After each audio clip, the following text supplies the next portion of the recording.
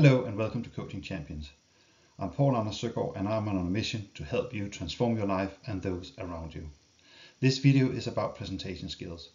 Quite often I get clients to ask me to help them with their presentation skills. And in this video, I'm going to take you through some of the skills and some of the techniques that you need to develop to make sure that you can deliver an excellent presentation. First of all, make sure that you research your audience and the topic that you're going to talk about. You need to know your topic inside out, and you need to know what are the key messages that you want to tell your audience about. And I'll suggest that you have, say, 3 of those. Secondly, you also need to know about your audience. What do they know? What may they not know? And what would you like them to know? So you've got to make sure that you have a full understanding of what level they are at in relation to the topic that you are presenting. And finally, you need to think about what is it actually you want your audience to know. What are the really important aspects of your talk that you want them to take away from your presentation? The next thing you need to do is to practice the presentation, because you need to develop your confidence in being a public speaker. I would suggest that you do 10 practices before you do the real presentation. And the reason for that is that you will be much more confident when you do the final presentation. If you don't have anyone to do the presentation in front of, I would advise you to film yourself. And once you've done the presentation, sit back and watch yourself with a critical eye to detail and the way you are delivering the presentation. Now, if you want to do a presentation that captivates the audience, try and think of yourself as a storyteller. Even if you're presenting data as part of a board meeting, there will be a story to that data. And try and see if you can put that angle to it, because your audience will appreciate your presentation much, much more. Many people suffer from performance anxiety. It's completely normal.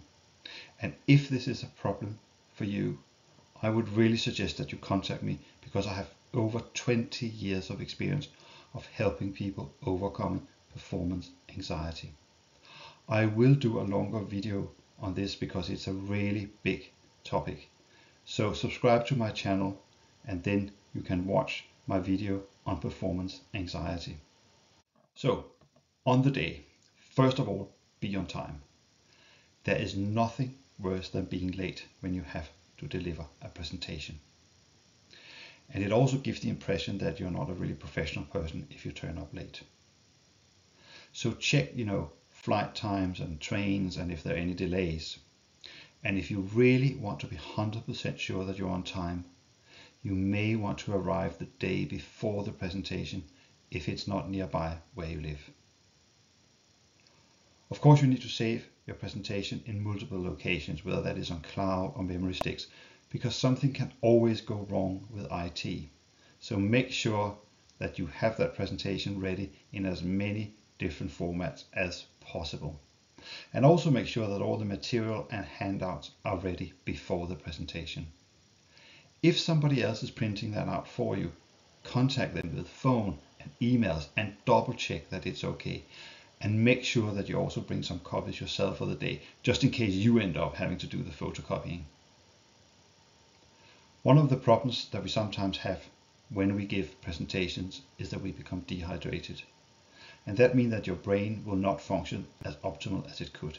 So make sure that you have some water with you. Drink a little bit before you go into the presentation. And don't be shy if you have a glass of water with you, and drink from it during the presentation. You're going to feel a lot better. And remember to release tension in your body so that you can get your nerves out in case you are experiencing performance anxiety. If you can control your breathing, you can actually experience flow, which is an incredible state to be in when you do a presentation. I have a video on my channel that you can watch on breathing, and I would suggest you do that if you need to learn an effective and quick method of getting your breath under control. When you're on stage, the first thing you should do is breathe so that you release tension from your body. And as I just said before, check out my video on breathing so you can learn how to do that. Look at the audience in the entire room. So establish eye contact the minute you go up to do your presentation. And that means looking at people in the middle and to the right and to the left. You don't have to look at one particular person because that can become quite awkward. All you need to do is scan the audience every now and then so that they know that you are interested in them and that they feel that you are speaking to each individual of them. This is very, very important. Don't look away, don't stand, look at your notes, don't turn your back to the audience or your side looking at your slides. It's really important that you are focused on the audience in front of you and that you are facing them. You need to speak clearly and slowly while you move around on the stage. If you're not able to move around on the stage because you might be standing at a fixed point, then at least, as I said, move your eyes so you have contact with the audience.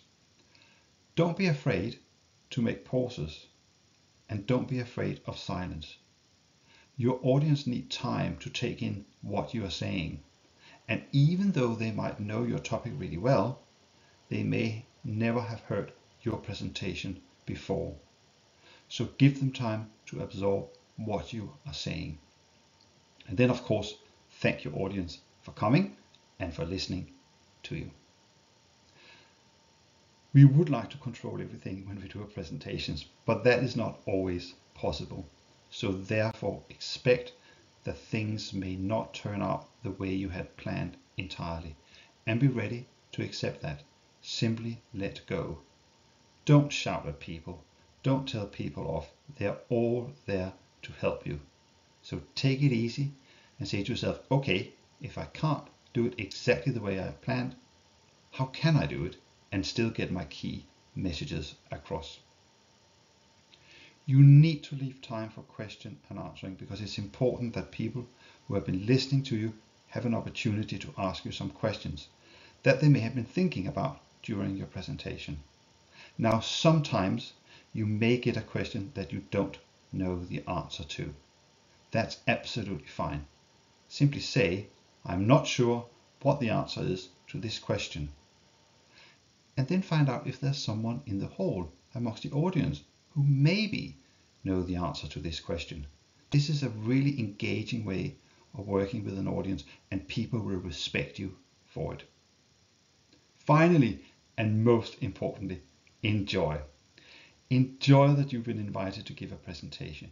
Enjoy that you did all the hard work in advance, and enjoy that you finally are in front of your audience and can deliver your presentation, because they are there because they really want to be there and they really want to hear what you have to say. If you think you need help with your presentation skills, please get in touch so I can help you. I would be delighted to do so. Thank you very much for watching, and bye for now.